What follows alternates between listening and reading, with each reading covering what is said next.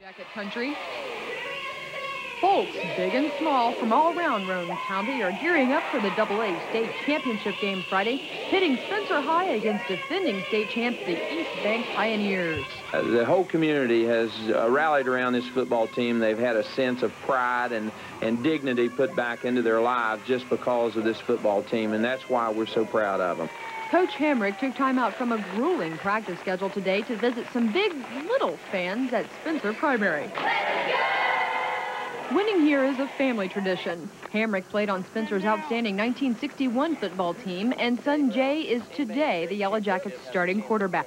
Do you consider yourself the Cinderella team? Yeah, pretty much so. I don't think all through the year, not very many people gave us credit throughout the state, and we've beaten everybody, and we showed them what we've got, and we're going to try to do the same against East Bank. It's a safe bet that the Yellow Jackets are hoping they'll have one more thing to be thankful for this holiday, their first state championship. Heather Hartley, WSAZ News Center 3, Spencer. While Kenny is